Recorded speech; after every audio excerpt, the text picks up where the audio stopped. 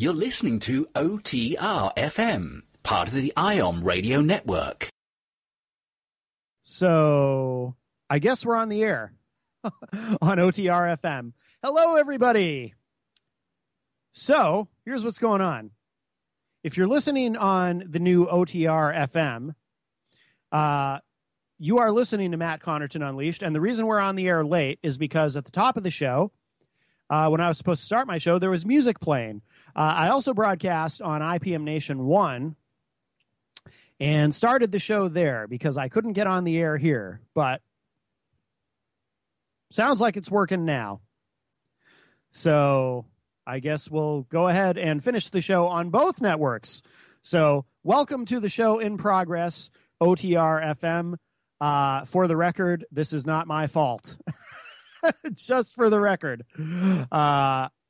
I go to do the show at the beginning of the show and there's music playing and I don't know why, but it's nothing I'm doing here. It's something wrong at the network. So hopefully that gets sorted out because this is the second time in 2 weeks that it's happened. So those of you listening on OTR FM, you missed a great first 15 minutes of the show. But what can I tell you? We do archive, OTR, they do a great job of archiving the shows at OMTimes.com/IOM. And we also archive them on IPM Nation. And, so if you want to go back, if you are listening on OTR FM and you want to go back and hear the first 15 minutes of the show that you missed, that archive will not be found on OMTimes because I don't think OMTimes is going to archive tonight's show because part of it's missing as far as they're concerned. But the full broadcast on IPM Nation will be available at ipmnation.com/MCU live, and we'll post it on Facebook and whatnot. So you'll be able to go back and hear what you missed. So welcome, OTR FM audience. I said some great stuff I would have loved for you to hear, but don't know what to say. Okay. So where are we? Let's get into some issues. You missed all my programming notes and stuff, OTR FM audience. Ted Cruz said something today that just struck me. Oh, let me freeze that. That just struck me as really bizarre. It's, and before I tell you what he said, in case you missed it, I understand that we're in a hyper partisan environment where, there's almost a weird thing that people do. And I mean, this has always existed to some degree, but I think it's gotten worse as the polarization between the two parties has gotten worse.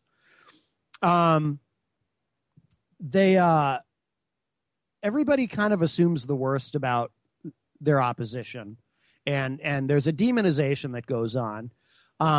Republicans and Democrats are both guilty of it, and this sort of hyper partisanship. It's like it's not enough to just disagree, to have policy disagreements, ideological disagreements.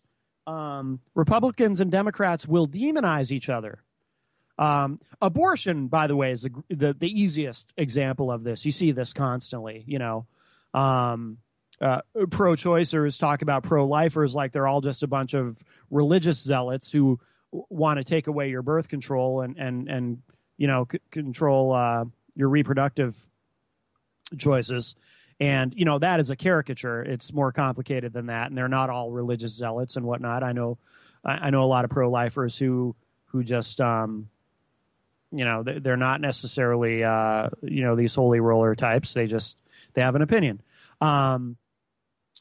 So some of that caricature is unfair. And of course, it also works the other way, as I know, because I myself being pro-choice, I know that a lot of pro-lifers will paint those of us who are pro-choice as just being these sort of amoral, Satan-worshiping baby murderers, which of course is also not fair. I am not an amoral, baby-murdering, Satan-worshiping, bloodlusting, evil person. I'm pro-choice. And there are reasons for that. So, so what happens is there's this demonization and caricature that goes on, and then both sides end up talking past each other. But sometimes the partisanship is taken, and the demonization is taken to such an absurd level. And this is what Ted Cruz said today. This is from abcnews.com. And obviously, some of you, those of you who like Ted Cruz, I'm sure will hear me say this and say, oh, this is the liberal media saying this. Well, once again, this is the liberal media quoting what Ted Cruz literally said, okay? I'm getting really sick of that whole anytime anything anywhere is reported that reflects negatively on a Republican, Republicans everywhere go, oh, it's the liberal media. It's not fair.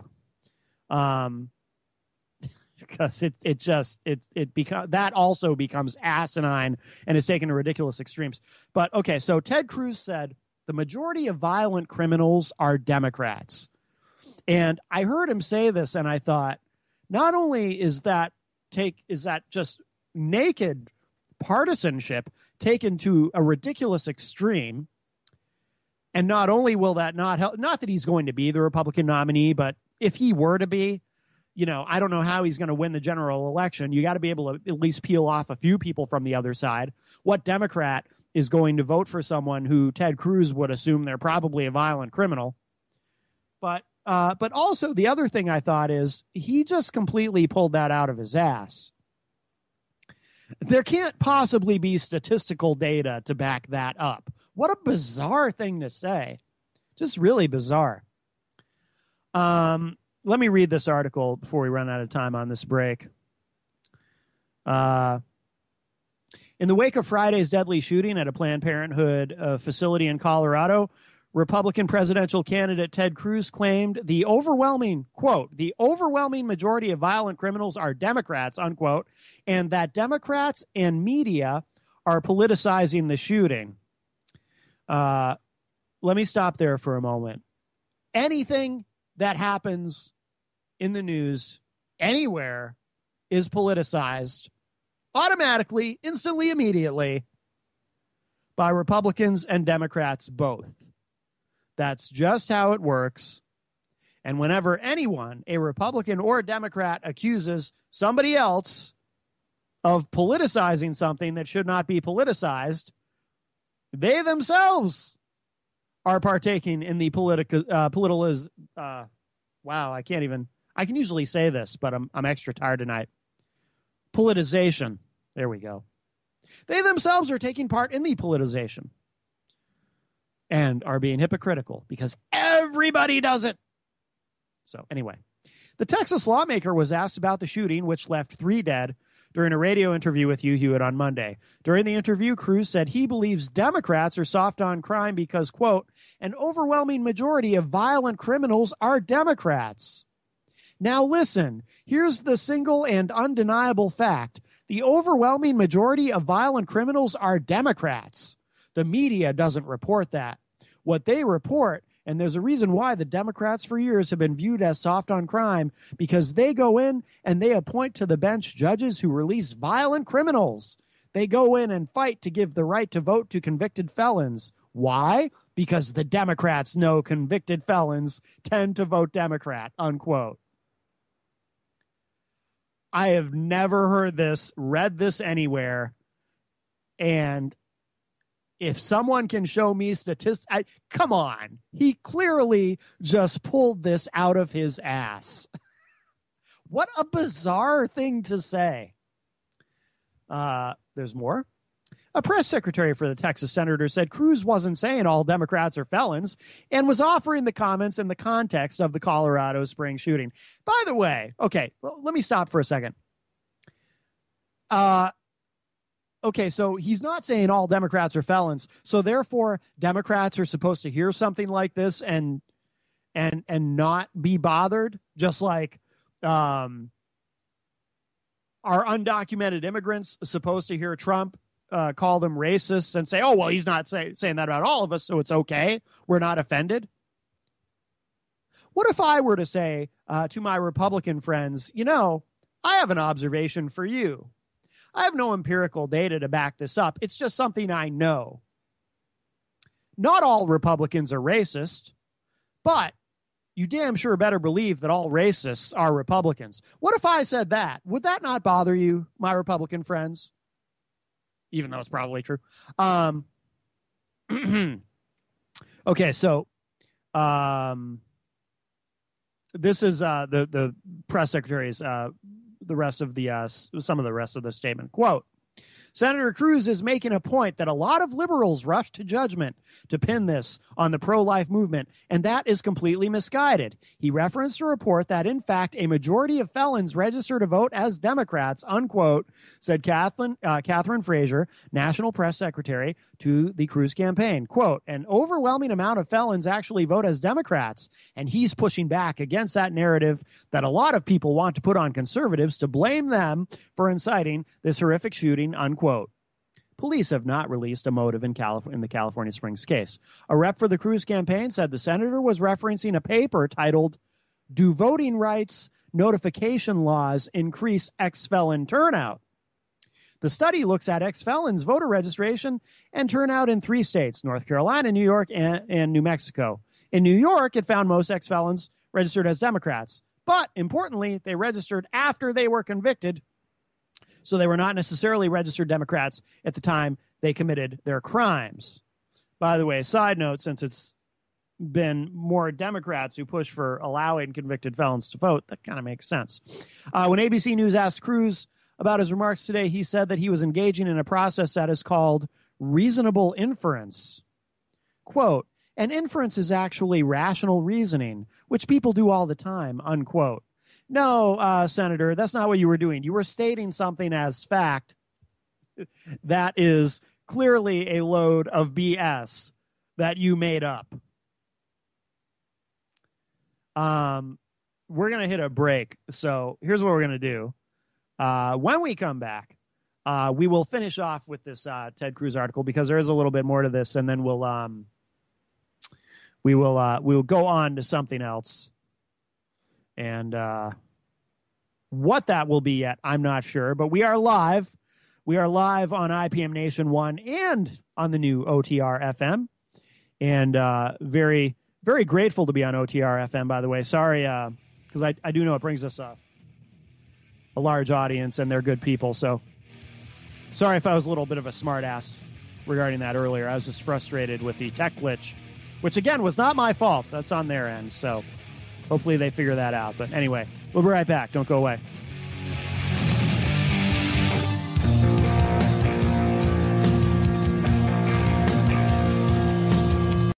The Real Conscious Connection.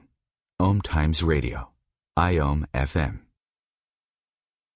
Being a radio host on IOM FM allows you to build your show on a rich platform with the power of the internet to fulfill your outreach goals and connect with a very specialized and global online audience, unlimited by time and distance. OMTimes Radio will provide you with web relevance, a recognizable conscious brand, and with the standard of excellence that has accompanied every single OMTimes endeavor. Host your show with OMTimes Radio Network. Join Elliot Jolish, the business therapist, each Tuesday at 5 p.m. Eastern for the Elliot Jolish Hour, as he interviews business experts on your behalf. And you're invited to email your business questions to questions@ecjgroup.com for answers, live, on air every Tuesday at 5 p.m. Eastern on the Elliot Jolish Hour.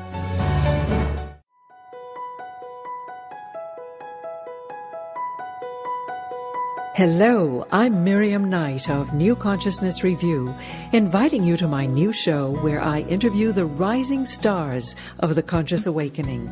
We'll explore the many faces of consciousness in action and intriguing perspectives on life, the universe, and everything in between. Join us each Wednesday at 2 p.m. Eastern on the Rising Stars Show. As difficult as it is to believe, there are places in Africa where human traffickers sell albino children and their body parts for use in magic rituals. Humanity Healing International is actively working in Uganda to change this paradigm. The Albino Rescue Project finds albino children who are at risk and places them in safe schools and environments where they can learn and grow free from fear. To learn more or to sponsor a child, visit humanityhealing.org. Humanity Healing is where your heart is.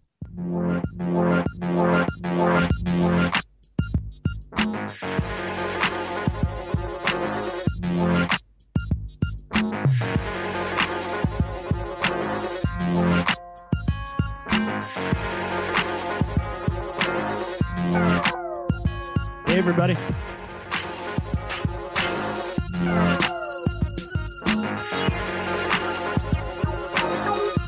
Matt Connarton Unleashed. We are live. It is Tuesday. I forgot to say the date at the top of the show. I just realized that. It's Tuesday, December 1st, 2015. I got to make sure I do that in case all this audio ends up in a time capsule or something. As if anyone actually does that.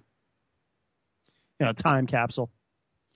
All right, so let's finish up on this Ted Cruz thing. Cruz claimed that elected officials appoint senior Justice Department officials and lawyers who lionize and glorify cop killers. He's just digging himself a deeper ditch here. He said, quote, when elected Democrats push to give felons the right to vote, it is a perfectly rational and reasonable inference to say those Democrats understand that the overwhelming majority of violent criminals vote Democratic, unquote. Really? That's why? There are Republicans who push for this too, by the way. There are libertarians who believe that felons, after they've paid their debt to society, should have the right to vote. That's the point of paying your debt to society. You get your rights back afterward because you've paid your debt. Cruz also told Hewitt the Colorado Springs shooting was fundamentally wrong and the work of a deranged homicidal killer. Oh, good for him taking a bold stance there, acknowledging that that was wrong. Hewitt asked Cruz about claims made by some that anti-Planned Parenthood rhetoric by conservatives could have inspired the shooting that left 3 people dead. Cruz rebuffed those and instead pointed to the rhetoric of groups like the Black Lives Matter movement as an example of how the left could inspire violence. Quote, you want to talk about inflamed rhetoric? Black Lives Matter has been caught. There are protesters on film chanting, pigs in a blanket, fry 'em like bacon. Now that is hateful rhetoric, and I don't see any reporters asking Hillary Clinton when she meets with Black Lives Matter whether she agrees with those sentiments that we should be murdering police officers, unquote. Okay. And I'm sure my conservative friends will say, see, that plays into the whole liberal media thing. Why aren't the media asking Hillary Clinton if she agrees that police should be murdered? Well, I can answer that, actually. No one's asked her that because I think the obvious answer is no. And even if the answer were yes, even if for some bizarre reason Hillary Clinton did think that it was a good thing to murder police officers, I don't think she would tell us that, because I'm pretty sure that would disqualify her from ever holding an elected office, including president, ever again. So this is just asinine. Well, why doesn't anyone ask Hillary if she thinks it's okay to murder cops? I think we already know the answer, Senator Cruz. Quote, we said the federal criminal laws in this country should be enforced against anybody who violates them, and there shouldn't be a partisan exemption for friends of the Democratic Party like Planned Parenthood, unquote. All right. Whatever, dude. Just twisting it all. Okay. Let's now that I've offended all my conservative friends with my pithy comments and sarcasm, let's offend some liberals. We'll do this equal opportunity for those, by the way, because I know we have an ever expanding audience. Let me just take a sip of my caffeinated beverage here because, as I mentioned, well, actually, you didn't hear me mention this on OTR FM because the first 15 minutes I wasn't on. I was only on IPM Nation, but I've had an exhausting day and I need my caffeine. Hang on just a moment. Just exhausting. I'm exhausted. Okay, so now I will offend the liberals. Oh, what I was going to say is, in case you're new to the show, because I know our audience is ever expanding, I consider myself neither a liberal nor a conservative, which is why I go out of my way to sort of throw eggs at everybody. You know, I'm a non-ideological, practical pragmatist.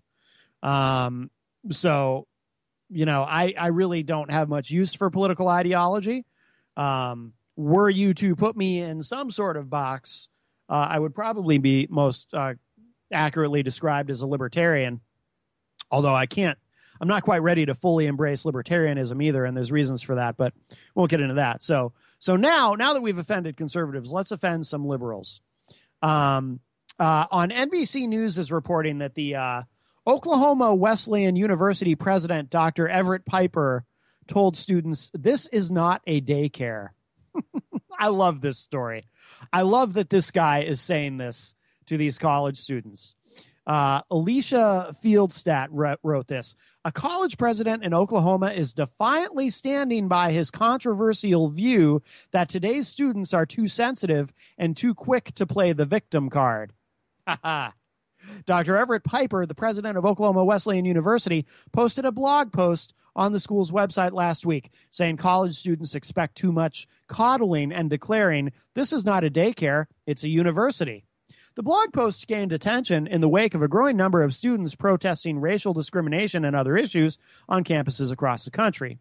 Piper wrote that he chose to share his frustrations publicly after a student who has not been identified complained about being offended by a sermon given at the Christian Liberal Arts College.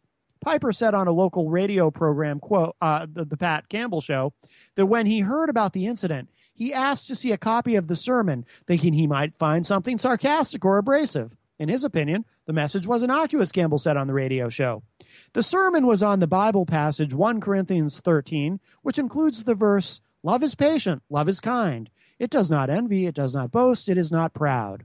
The sermon was about love, Piper said. Piper wrote in his post, quote, "It appears that this young scholar felt offended because a homily on love made him feel bad for not showing love. I'm not making this up. Our culture has actually taught our kids to be this self-absorbed and narcissistic," unquote.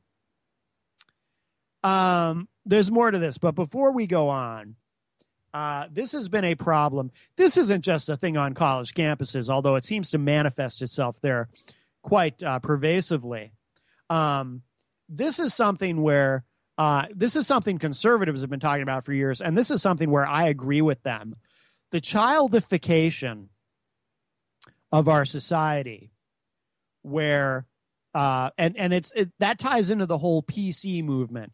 Everything has to be politically incorrect, and people have come to believe, and it does tend to be younger people, college-age people, and so forth, that you have a right to never have to be offended or bothered by anything, and that actually supersedes everyone else's First Amendment right, that you are somehow supposed to be able to go through life without ever hearing anything that bothers you or offends you in any way, even if the intention is innocuous, even if it's just humor. No, you should not ever have to hear anything that bothers you. That's why we have things like trigger warnings and safe spaces, and it's pathetic. And this is not how the real world works.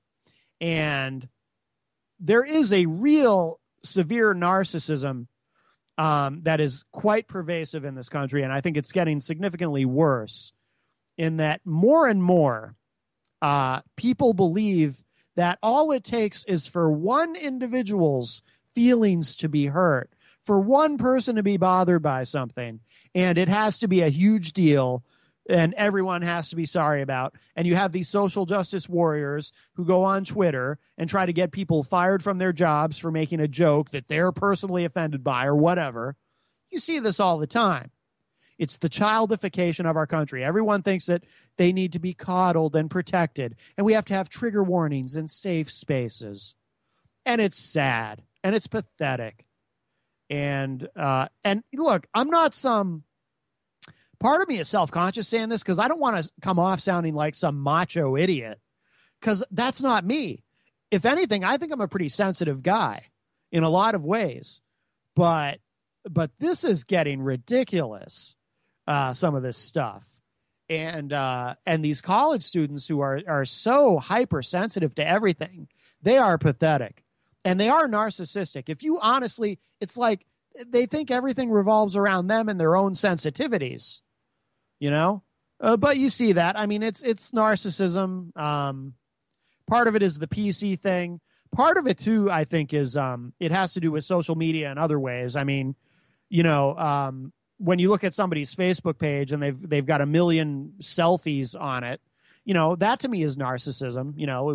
We exist in an era where everyone thinks they're a model. That started with MySpace, and it's just incredible with Facebook. And, typically the younger the person is, the more selfies they'll have of themselves, which is redundant. That's what a selfie is. But it's like, wow, like yourself much? I mean, people should like themselves and have good self-esteem. But, when I look at somebody's Facebook and there's just 1 million pictures of literally of selfies, it's like, yeah, you're not as special as you probably think you are.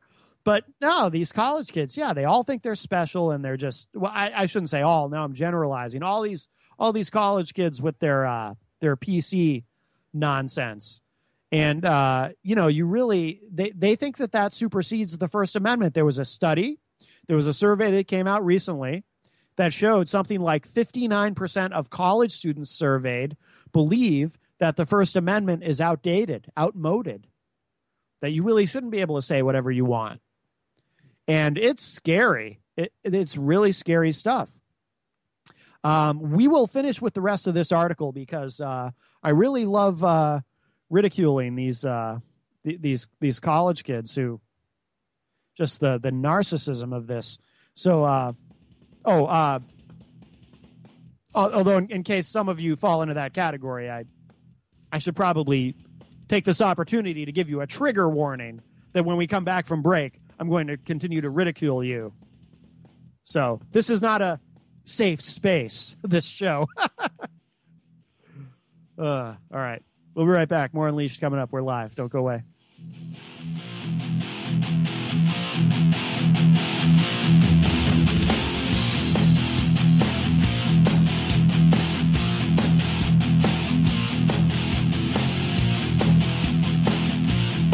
The Real Conscious Connection. OMTimes Radio. IOM FM. Host your show on IOM FM, the radio network of OMTimes Media, one of the more recognized brand names in the conscious community, and is backed by the extensive marketing reach of OMTimes. Hosting a show on IOM FM immediately connects you with our extensive dedicated community. This is Terry Van Horn, and I want to invite you to join me for my weekly radio show, Healing Light, on OMTimes Radio every Wednesday at 6 p.m. Eastern Standard Time. On Healing Light, we want to bring love, light, and blessings into your world. You can find out more about us at www.healinglightonline.com. Blessings. Hello, I'm Sandy Sedgbeer, host of the Inspired Parenting Radio Show, where every week we bring you empowering information from the diverse fields of conscious parenting, education, neuroscience, consciousness, health, and metaphysics to support you in nurturing the best in your children. So if you're interested in understanding what shapes your children's minds, spirits, and hearts, join me every Thursday at 4 p.m. Pacific Time, 7 p.m. Eastern Time, and prepare to be inspired. Have you ever wondered how to change your love paradigm? The secret key is finding a love partnership, not just a regular connection. How do you find these? Through conscious relationships. Ascending Hearts Dating is a dating site for people like you that believes in second chances and a different type of spiritual connection. Try Ascending Hearts for free today at ascendinghearts.com and change your love paradigm. Ascending Hearts, the premier dating community for the spiritually awake.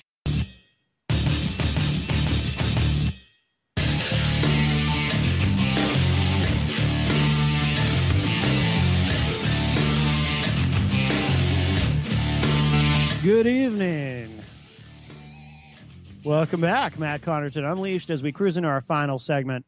Let's finish with this article, and then I want to remind everybody about what's going on tomorrow.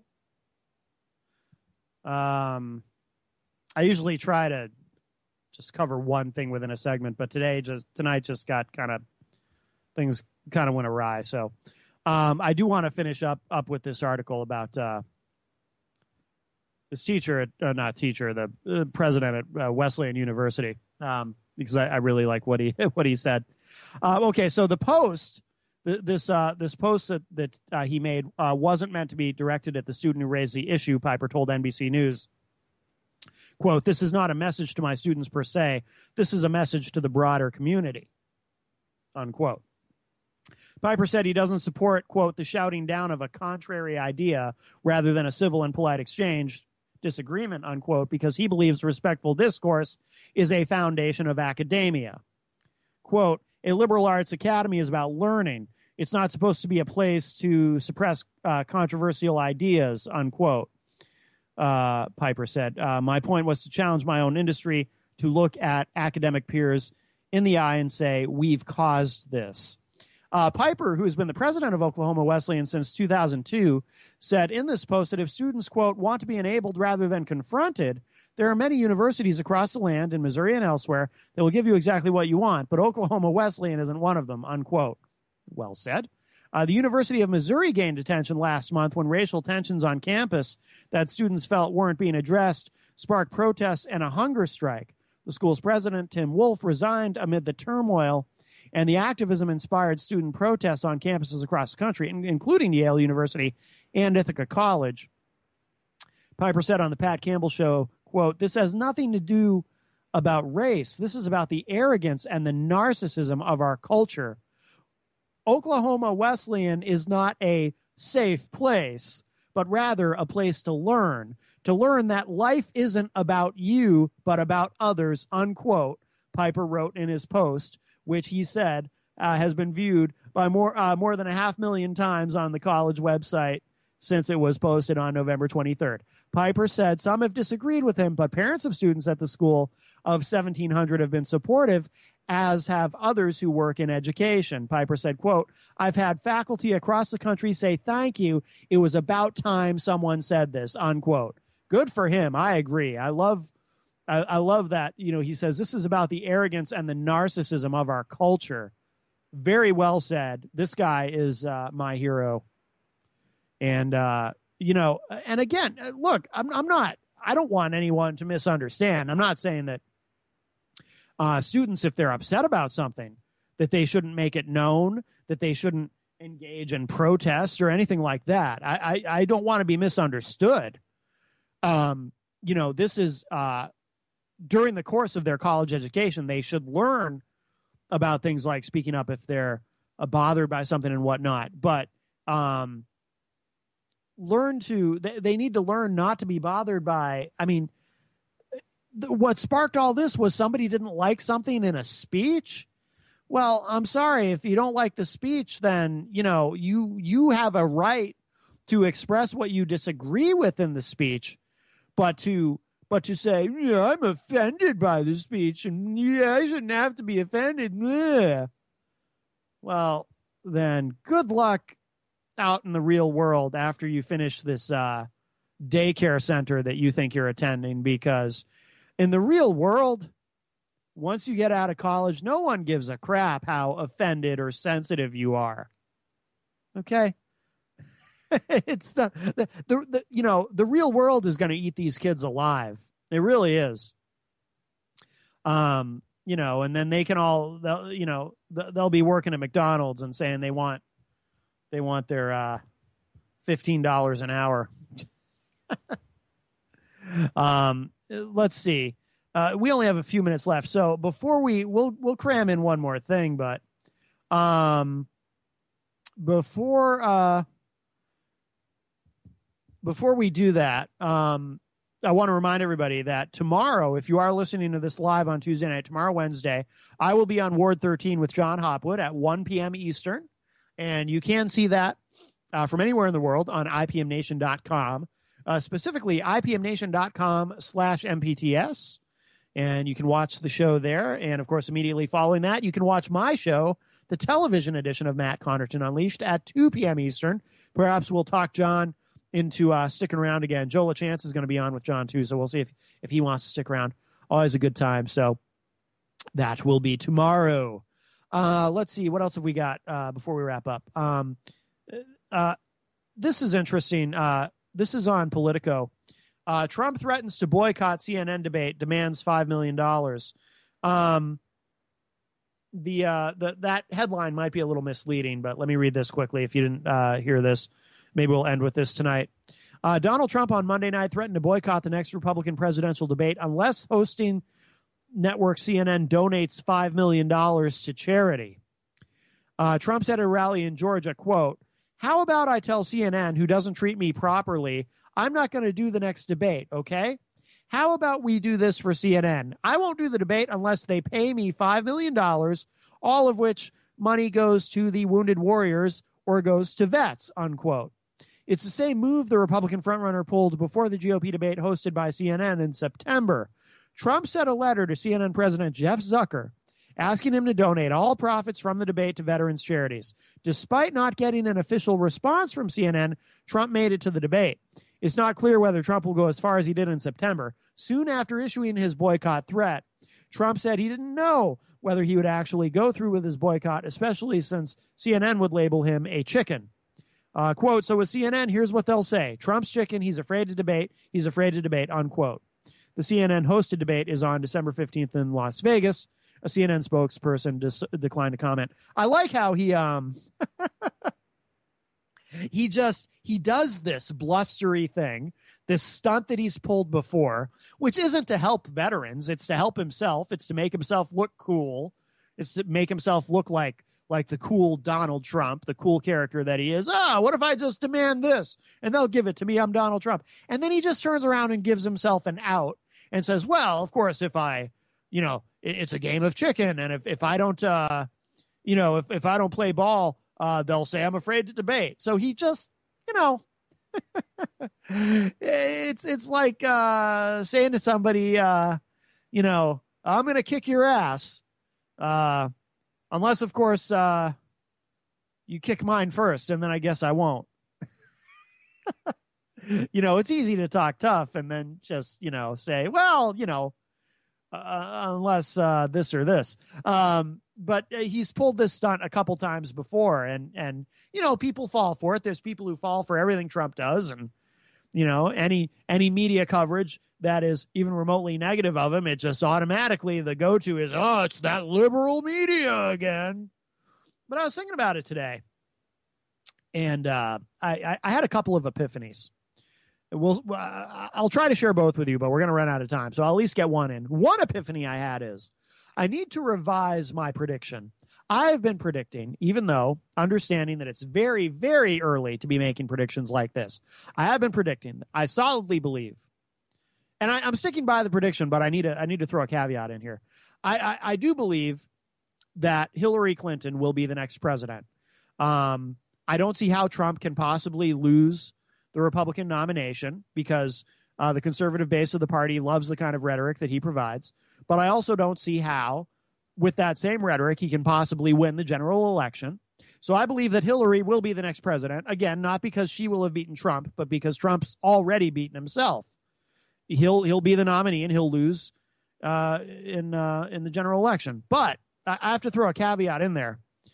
There is one thing that could change that and throw the election to Trump. And I don't know why it really didn't occur to me before, but we are talking about the Clintons, and where there are Clintons, there is scandal.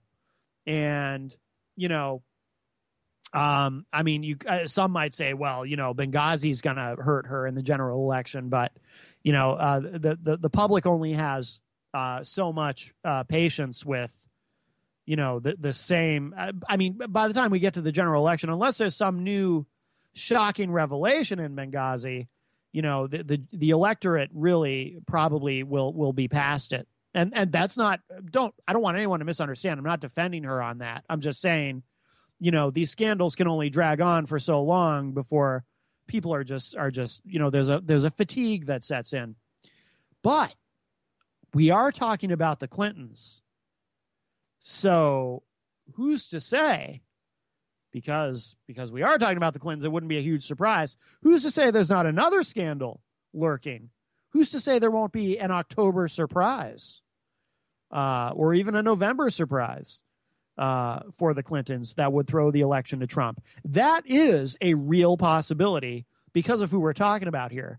And it's something I hadn't really considered before. So I'm revising my prediction slightly in saying that I'm still predicting a Hillary Clinton victory for November 2016, but with the caveat that there is one thing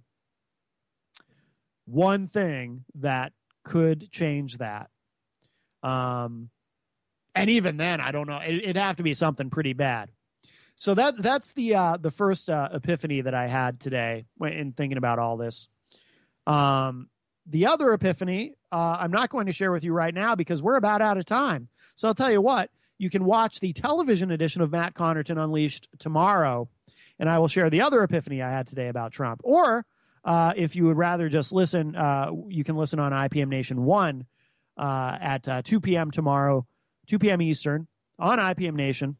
You can watch it at ipmnation.com/MPTS right after Ward 13 with John Hopwood, or, of course, you can listen on IPM Nation 1. And we'll continue the conversation there. And, of course, we'll be back live with the radio edition Thursday night right here on OTR FM as well as IPM Nation. But we are out of time for now. So thank you all for joining me. Stay safe out there. Talk at you later. Good night.